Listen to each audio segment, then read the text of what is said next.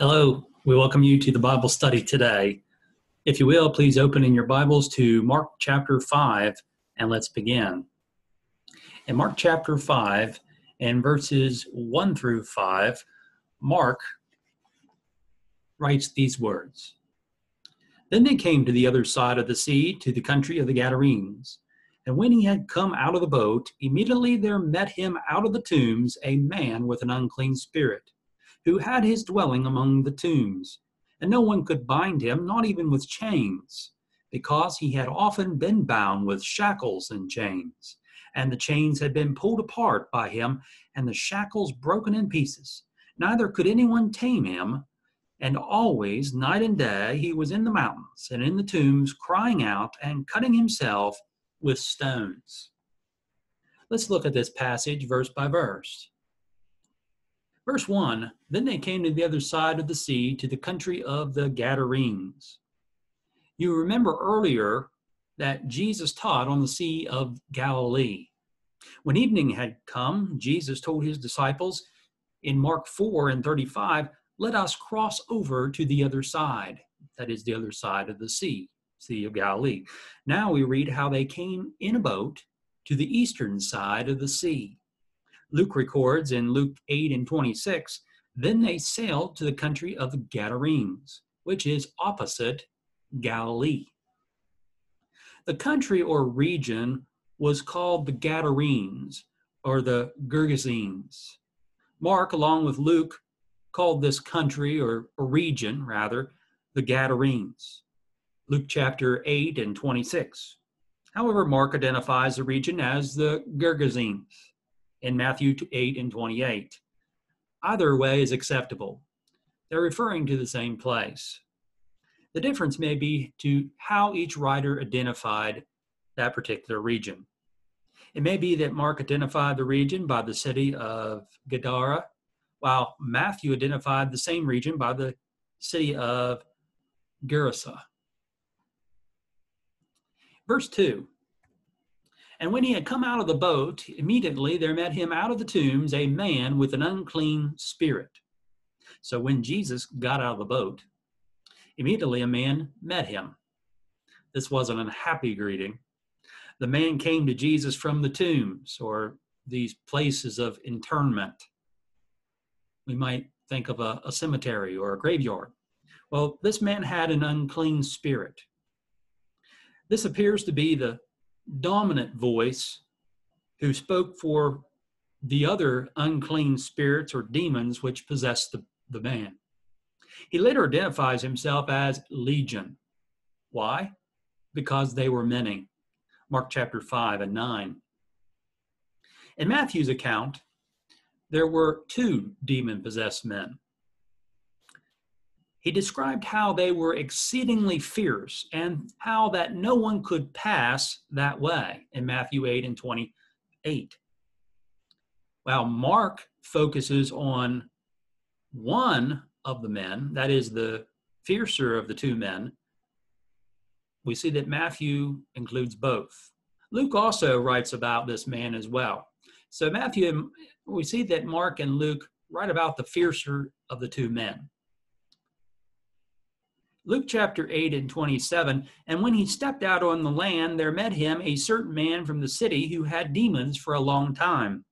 And he wore no clothes, nor did he live in a house, but in the tombs. So we gather some more information from Luke's account. 1, that he had no clothes, and 2, that he did not live in a house, he lived among the tombs. Verse 3, it says, who had his dwelling among the tombs, and no one could bind him, not even with chains. So the man dwelled among the tombs, or the sepulchres. People had bound the man with chains. However, no one could bind him anymore, not even with chains. Verse 4, because he had often been bound with shackles and chains. So we see from verse 4 that due to his great strength, no one could bind the man. When people bound him with shackles, he broke the shackles in pieces. And when people bound him with chains, he pulled the chains apart. No one was strong enough to tame him or to subdue the man. It says, and always, night and day, he was in the mountains and in the tombs, crying out and cutting himself with stones. And so we learn here, verse 5, that the man wandered about the hills and the tombs. Constantly, the man was crying out. He was screaming. He was cutting himself with stones. And so we see a terrible scene of distress on the part of this man. Verses 6 to 7, Mark continues. He says, when he saw Jesus from afar, he ran and worshiped him. And he cried out with a loud voice and said, what have I to do with you, Jesus, Son of the Most High God? I implore you by God that you do not torment me. And so verse 6, we see how that this man saw Jesus from a distance. He ran and he worshiped him. It appears that the man recognized Jesus. However, even if he did not recognize Jesus from afar or from a distance, he did recognize him once he got closer. As we see, he fell down at his feet. And Mark says in Mark 5 and 6 that he worshiped him. And so we see how that he bowed down before Jesus. He fell down at his feet in front of him. The same word worshiped is used later in Mark 15:19, where Mark uses the same term in reference to soldiers who at the crucifixion scene mockingly worshiped Jesus. So as they interrogated him prior to the crucifixion, we see they mocked him. They fell on their knees. They worshiped him. They mockingly did so. Verse 7, it says, and he cried out with a loud voice and said, what have I to do with you, Jesus, Son of the Most High God? Compare this event to when Jesus healed a man earlier, when he commanded an unclean spirit to come out of a man in a synagogue in Capernaum in Galilee. That was back in Mark 1:23 to 26. The man cried out with a loud voice, what have I to do with you, Jesus, Son of the Most High God? The account of Matthew includes the question, have you come to torment us before the time? Matthew 8:29. This is similar to the man at the synagogue in Capernaum with the unclean spirit who said, did you come to destroy us? Mark 1:24. The unclean spirit knew about the judgment, but questioned Jesus as to what business he had with him, since it was not yet the judgment. So what business do I have with you? What have I to do with you, Jesus? Is what he said. So the unclean spirit implored or adjured Jesus by God not to torment him. The name the Most High God is a name used from ancient times. We see in the book of Genesis, for example, Genesis 14:18, and is also quoted in the New Testament, Hebrews 7:1, where we see that Melchizedek, for instance, was said to be the priest of the Most High God.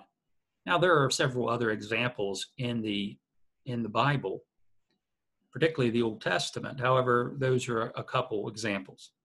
It's also noteworthy that a girl who was possessed with a spirit called Paul and his fellow workers the servants of the Most High God in Acts 16:16 to 18. Verses 8 to 10. Mark continues with his account, and he says, for he said to him, come out of the man, unclean spirit. Then he asked him, what is your name? And he answered, saying, my name is Legion, for we are many. Also, he begged him earnestly that he would not send him out of the country. Verse 8, Jesus said to him, come out of the man, unclean spirit. So Jesus commanded the unclean spirit to come out of the man. In response, the spirit said, I implore you by God that you do not torment me. Matthew or Mark 5 and verse 7, one we just read. Luke's account reads in Luke 8 and 29, for he had commanded the unclean spirit to come out of him, out of the man. So that's the reason why he said this here. For he said to him. So he gives the explanation for what happened earlier when the man said, do not torment me. Verse 9, then he asked him, what is your name? So here we see Jesus asking the man with the unclean spirit his name. Jesus did not ask the man for the purpose of learning, but to establish his power.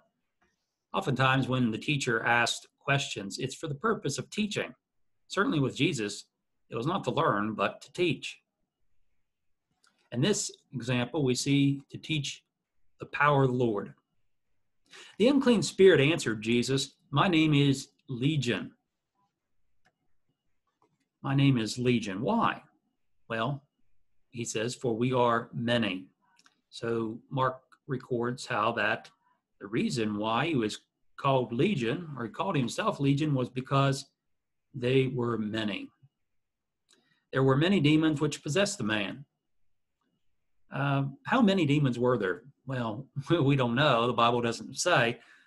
However, if you look at Mark 5 and 13, you'll note that the demons, or these unclean spirits, may have numbered about 2,000, as there were about 2,000 pigs in the herd that we see later. And you'll understand better as we look at that passage in a moment. Verse 10, also he begged him earnestly that he would not send him out of the country. So the unclean spirit was begging Jesus as he was being cast out. First, the unclean spirit begged Jesus not to torment him, verse 7. He also begged Jesus that he would not send him out of the country, particularly the country, the Gadarenes, where he had possessed the man for a long time. Luke's account reads in Luke 8 and 32, and they begged him that he would not command them to go into the abyss.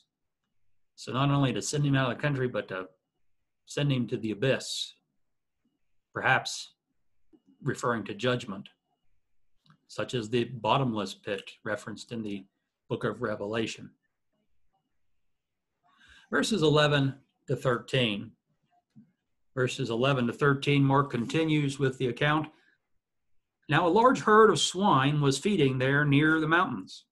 So all the demons begged him, saying, send us to the swine, that we may enter them.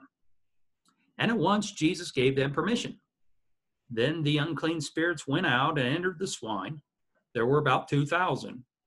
And the herd ran violently down the steep place into the sea, and drowned in the sea. Verse 11, he describes a large herd of swine feeding near the mountains. And so this large herd of pigs feeding near the mountains, or near the hills. And so the place where the pigs were feeding was said to be on the mountain in Luke 8 and 32. And this was a good way off from there, as we see in Matthew 8 and verse 30. Verse 12, so all the demons begged him, saying, send us to the swine, that we may enter them. So the demons begged Jesus to send them to the swine so that they can enter them, so that they could enter into the herd of the pigs. Why? Why did they want to go there? Well, the passage does not say. Verse 13, and at once Jesus gave them permission. Then the unclean spirits went out and entered the swine.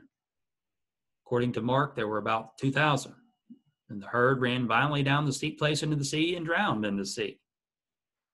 So, regardless of the reason for the request, perhaps simply because they didn't want to go out of the country, we see that Jesus gave them permission. And so as we see in Matthew 8 and 32, Jesus said, go.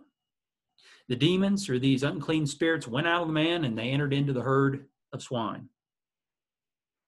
The reason why I said perhaps there were about 2,000 demons in this man, well, that may be indicated as there were about 2,000 pigs here in the herd when the unclean spirits entered them and went into them and ran violently down this steep place into the sea. Ultimately, they perished in the water of the sea or the lake, the Sea of Galilee. Luke 8 and 33. Verses 14 to 17, Mark continues. He says, "So those who fed the swine fled, and they told it in the city and in the country. And they went out to see what had happened. Then they came to Jesus and saw the one who had been demon-possessed and had the legion sitting and clothed in his right mind, and they were afraid. And those who saw it told them how it happened to him who had been demon-possessed, and about the swine.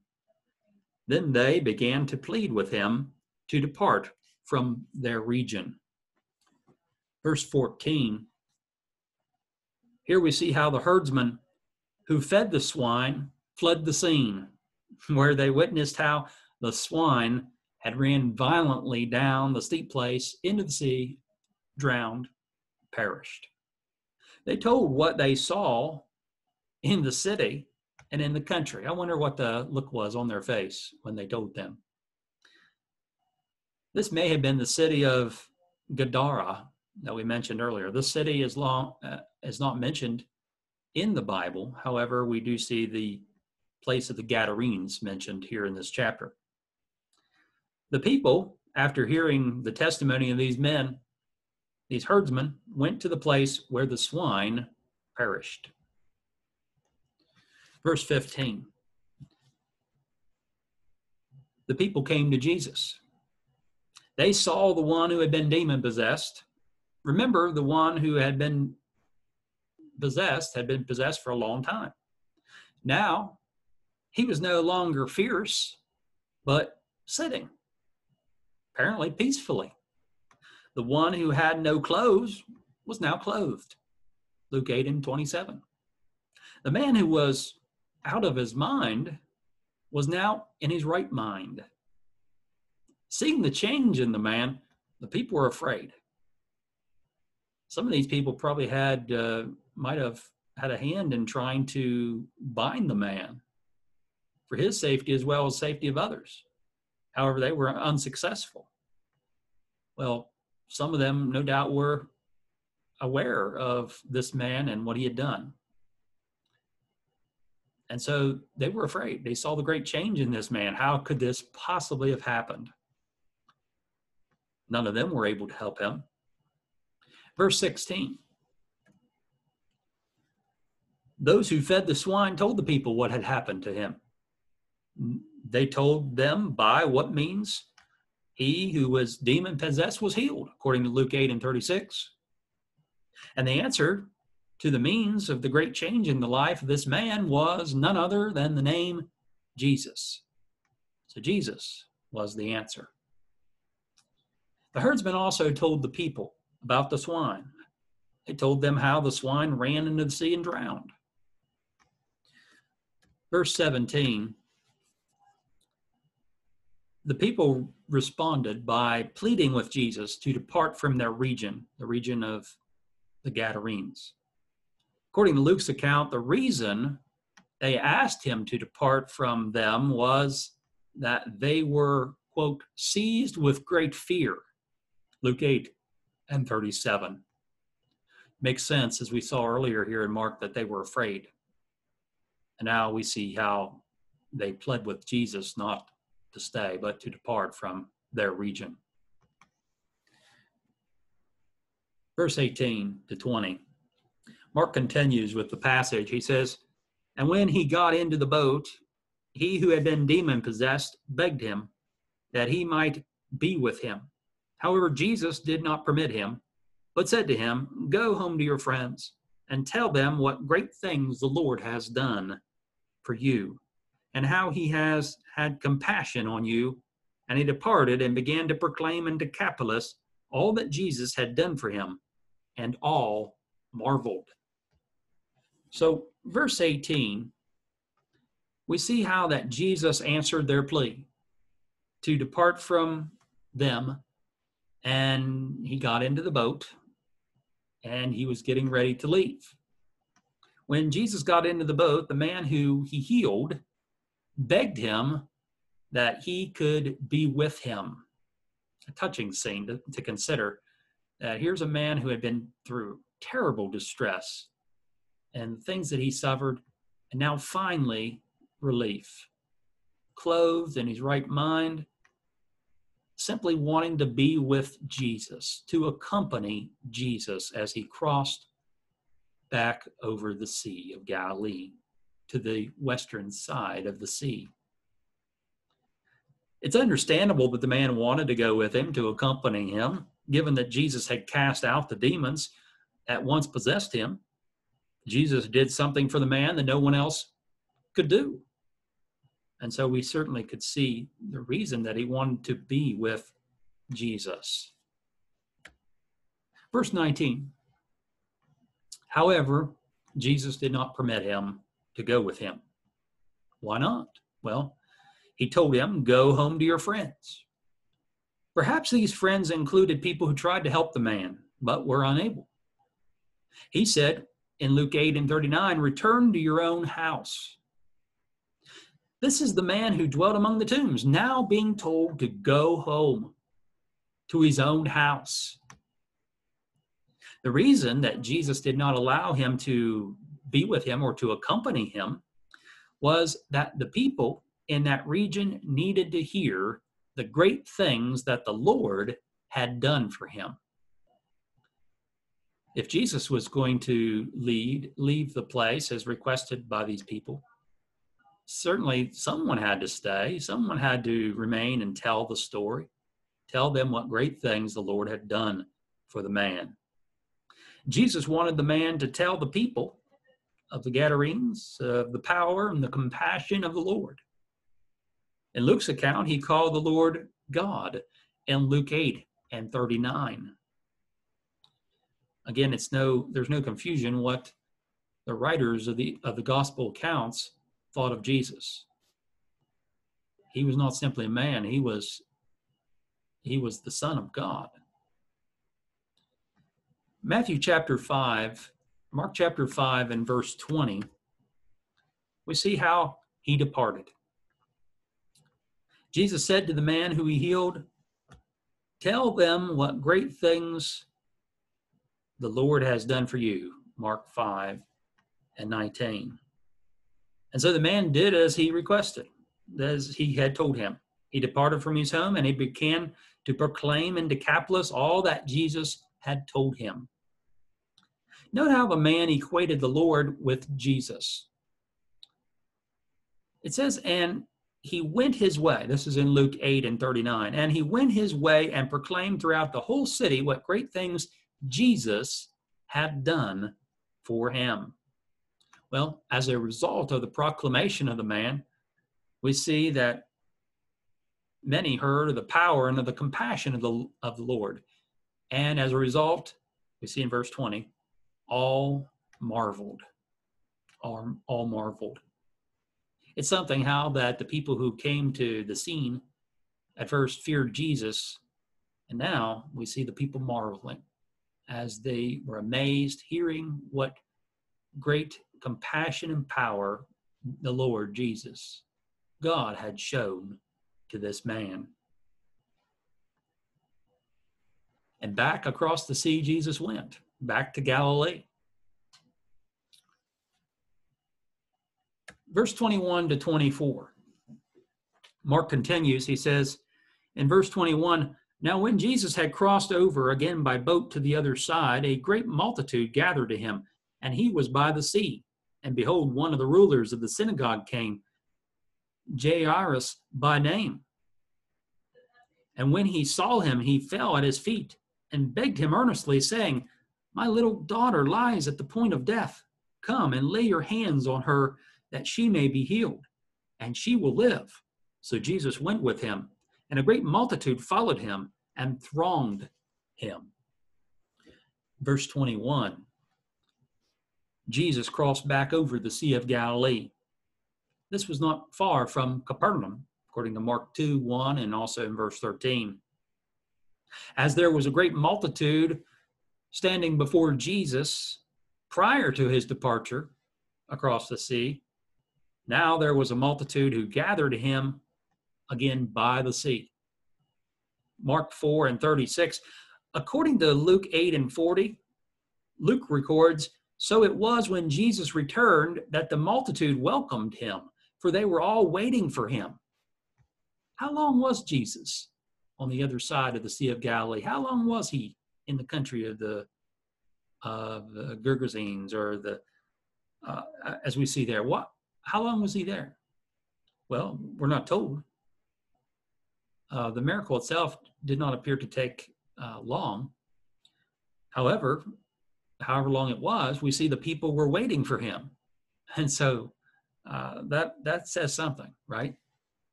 Consider that all these people are waiting for Jesus to return. It's nighttime. It was nighttime when he was crossing the sea, and he came to that place on the eastern side of the Sea of Galilee. And later on, he returns, and the people are still there waiting. Verse 22. We see earlier that Jesus entered the synagogue and healed a man with a withered hand on the Sabbath. You might remember that from our earlier study in Mark 3:1-6.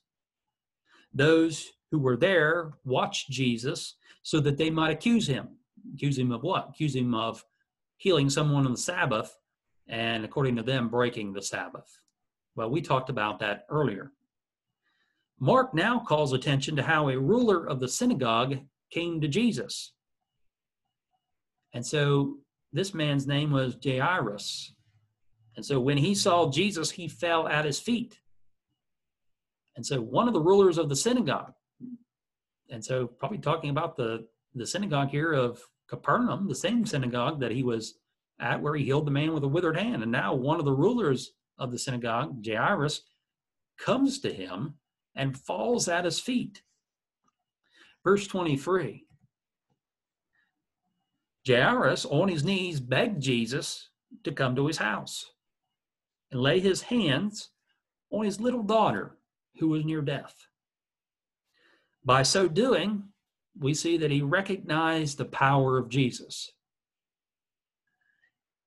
He was not trying to find something to accuse Jesus of, as did the Pharisees mentioned earlier. He simply wanted the power and compassion of the Lord to heal his daughter so that she would live. What was the condition of Jairus' daughter? According to Mark, the man said that she lies at the point of death. According to Matthew, the man said that she had just died in Matthew 9 and verse 18. These two passages in Mark and Matthew are both describing the same condition, the condition of death. She was there. She was dying. She was at the point of death, and she died.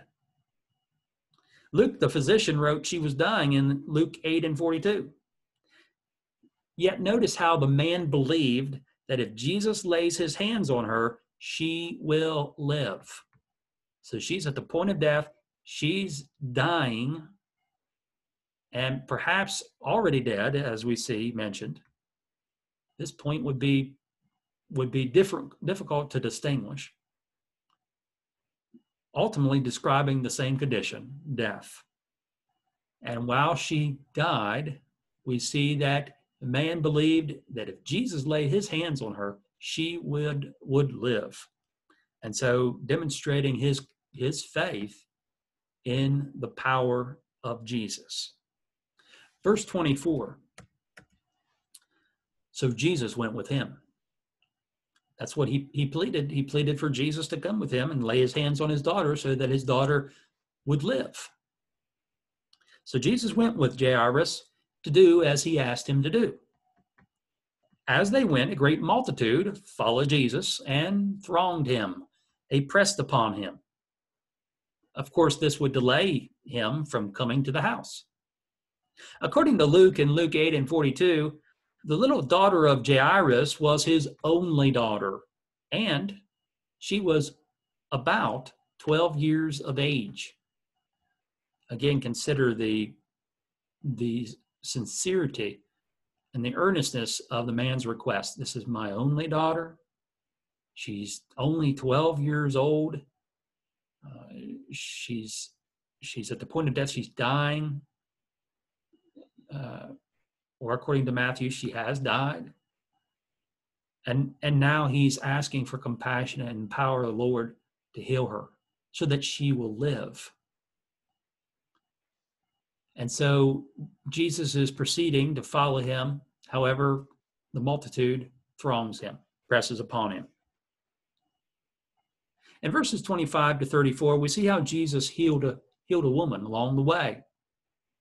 And so Jesus is having opportunity after another to demonstrate his power and to confirm that the gospel that he's preaching is the gospel of the kingdom of God. Verse 25 to 28. Now a certain woman had a flow of blood for 12 years and had suffered many things from many physicians. She had spent all that she had and was no better, but rather grew worse.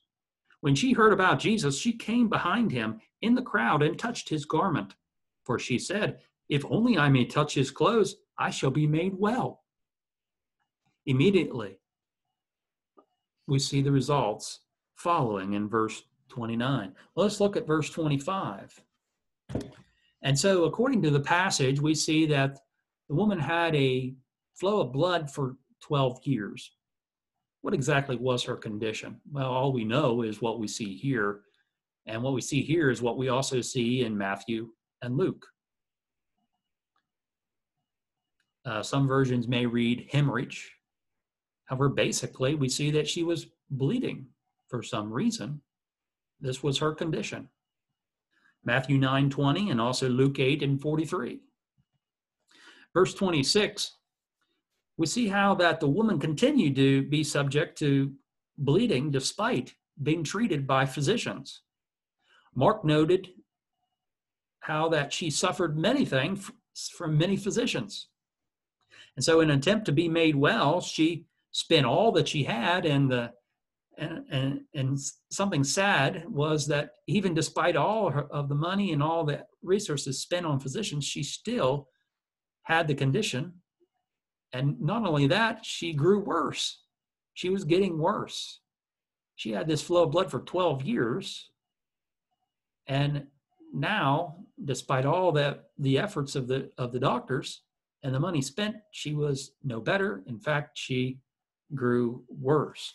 27, when she heard about Jesus, she had exhausted her possibilities for well-being, for healing. But she heard about Jesus. And so the woman heard about him and how he healed the sick. And so she came behind Jesus in the crowd and touched the hem or the border of his garment with the hope of being healed. Mark 3 and 10, Mark writes, "For he healed many, so that many as had afflictions pressed about him to touch him." Now this is earlier in Mark 3 and verse 10. Also later in Mark 6 and 56, wherever he entered into villages, cities, or the country, they laid the sick in the marketplaces and begged him that they might touch the hem of his garment. And as many as touched him were made well. And so we see that the case here with the woman is not the only case that would happen during the ministry of Jesus. Verse 28, she had heard that Jesus touched and healed other people. Others who had afflictions pressed about to touch Jesus too, Mark 3:10. And despite the past failures with physicians, she still had faith. She had faith that if she could only touch the clothes of Jesus, that she would be made well.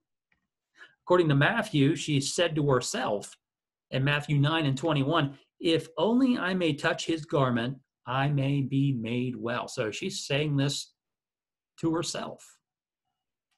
At least she thought she was saying this to herself. Ultimately, someone heard Jesus. Verse 29, Immediately, her bleeding stopped. She had suffered from this affliction for years. Now she could feel that something had changed. She was healed of her affliction. Verse 30, Jesus asked, "Who touched my clothes?" This was a curious question. There were people from the crowd from all around Jesus, pressing about him. I suppose there were a lot of people touching Jesus. How could the touch of one person be distinguished from the touch of others? Verse 31, the disciples were confused.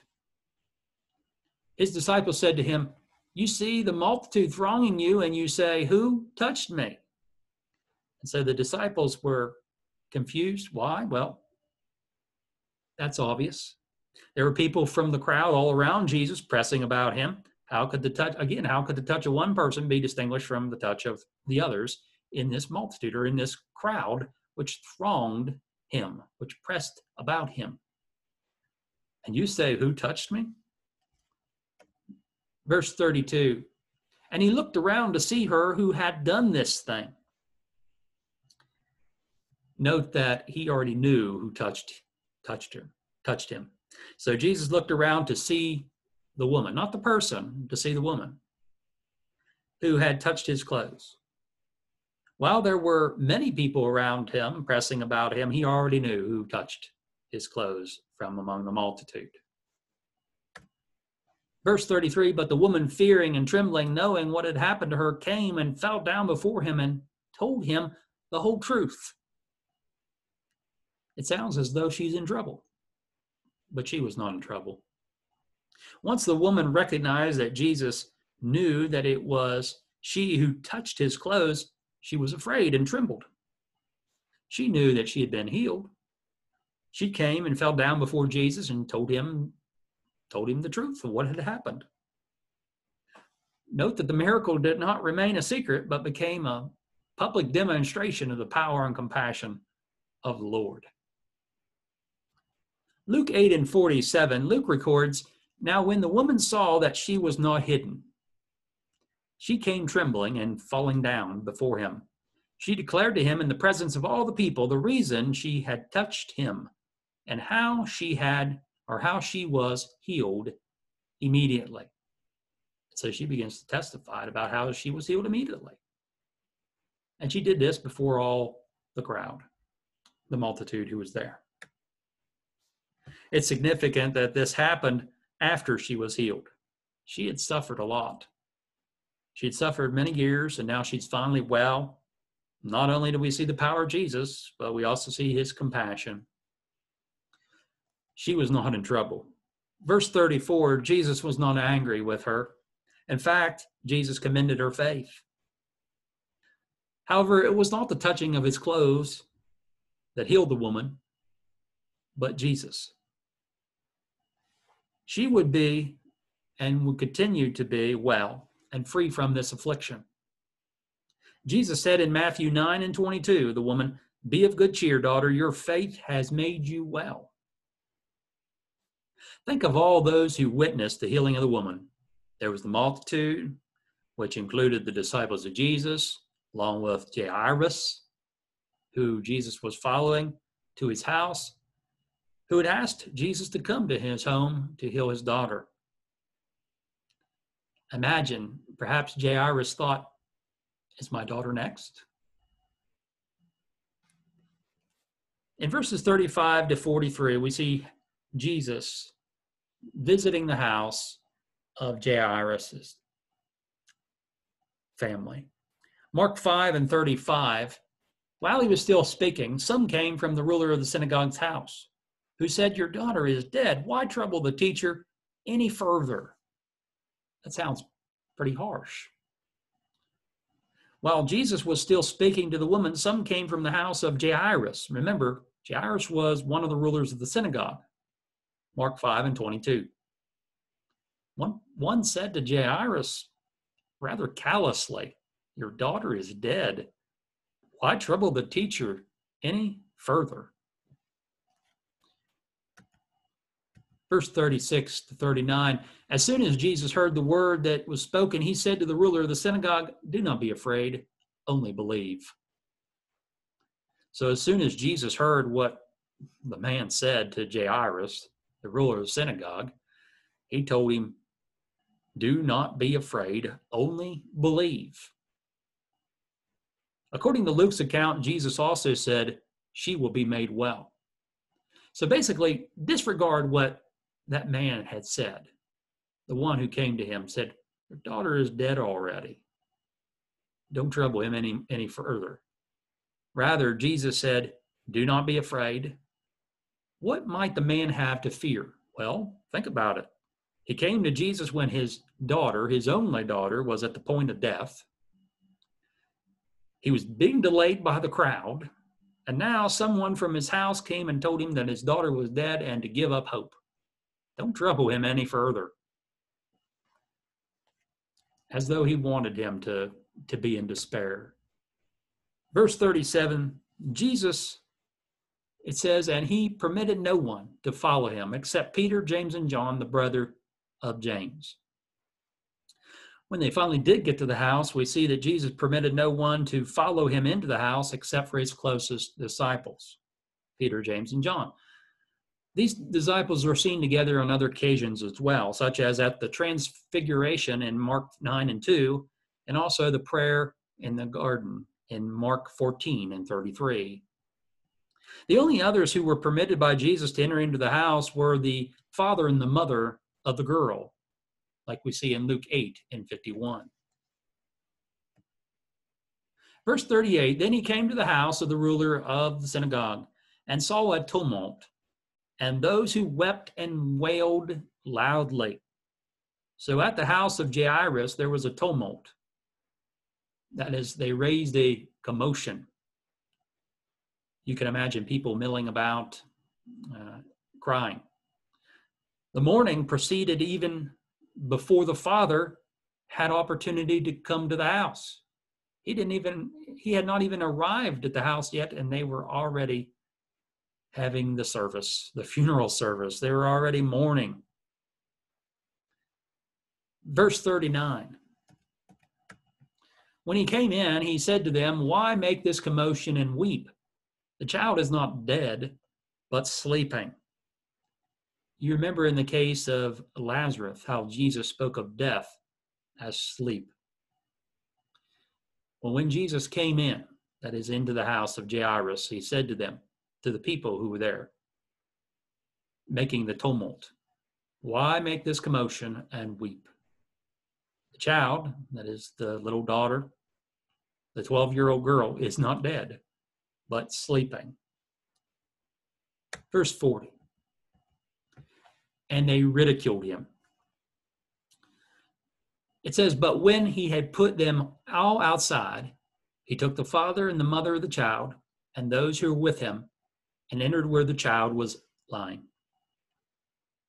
So when Jesus came into the house, he asked them why they were making this commotion and weeping. And the people ridiculed Jesus. They scorned him. They mocked him. However, Jesus put them all outside. Jesus took the father and the mother of the child, along with Peter, James, and John, entered where the child was lying inside the house. And the scorners, those who ridiculed Jesus, were put out, and they missed out on a miracle that few were permitted to see that day. Verse 41, then he took the child by the hand and said to her, Talitha Cumi, which is translated, little girl, I say to you, arise. According to Luke 8 and 55, we see, then her spirit returned and she arose immediately. Jesus took the child by the hand who was lying in the house. He said to her, little girl, arise, took her by the hand, and she arose. These words are the words that Mark translates into Greek for those who did not know Aramaic. And so we see that Jesus speaking Aramaic, and here we have Mark translating into Greek, which of course we have here in English. Little girl, arise. So the girl who was dead, and she was dead, arose and walked. Those who witnessed the miracle were overcome with great amazement, as you might imagine. None more so were astonished than her mother and her father. Luke 8:56. Immediately the girl arose and walked, for she was 12 years of age, and they were overcome with great amazement. It's interesting that the girl that Jesus restored to life was the same age as the years the woman had the issue of blood that Jesus healed earlier. Why? Why the similarity between the two instances? We're not told. However, it is interesting. Verse 43. But he commanded them strictly that no one should know it, and said that something should be given her to eat. Jesus commanded those privileged to see the miracle inside the house to tell no one outside what had happened. That is, as far as the resurrection of the girl. After all, remember earlier that Jesus told those who caused the commotion, raised the tumult, who ridiculed and scorned Jesus, he said the child is not dead but sleeping in Mark 5:39. And so Jesus also said that they should give her something to eat. After all, she just woke up, right? You think about somebody that has slept and they wake up, maybe perhaps eating something for breakfast. But in this case here, we see that, yes, she had died. Jesus referred to her as sleeping. Of course, she had died. But for Jesus, with his power, she might as well just have been sleeping, as he took her by the hand and told her to arise, and she arose. As easily as somebody might wake up from sleeping. Jesus had the power. So we see this great demonstration of the compassion and the power of Jesus. Of course, the scorners didn't get to see. When Jesus said she's not dead and sleeping, maybe that caused some confusion in their minds of the scorners, the ridiculers. But after all, we see that he said something should be given her to eat. So give her something to eat. Well, of course, there's no way that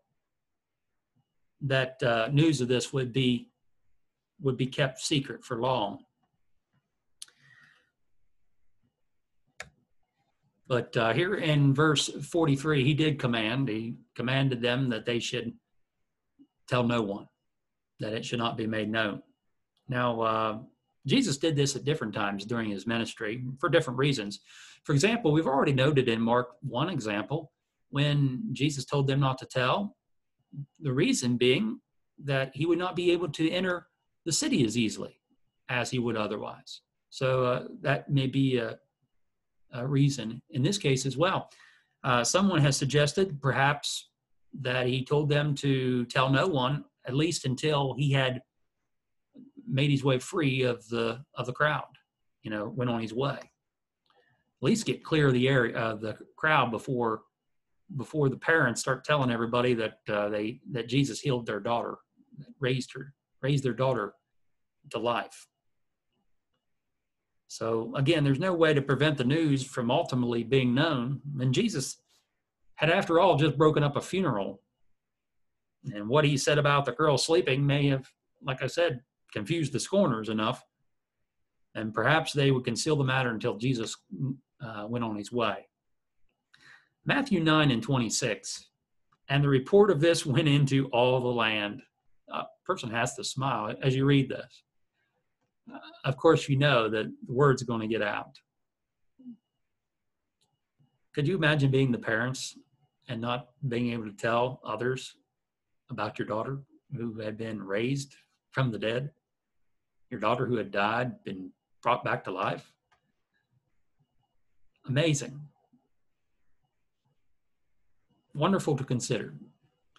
The opportunity that some of these people had to witness the power and the compassion of Jesus and the miracles that he's shown. We've seen a lot here in this chapter. We hope that you've learned from our study. We know that there's so much more that can be learned and that can be meditated upon, but we encourage you to do that in your own time. Our time has expired. So we leave the lesson with you today, and we hope that you have a wonderful day, wonderful night. Thank you for being here, and we hope that you'll be able to come again, visit again our program. Thank you.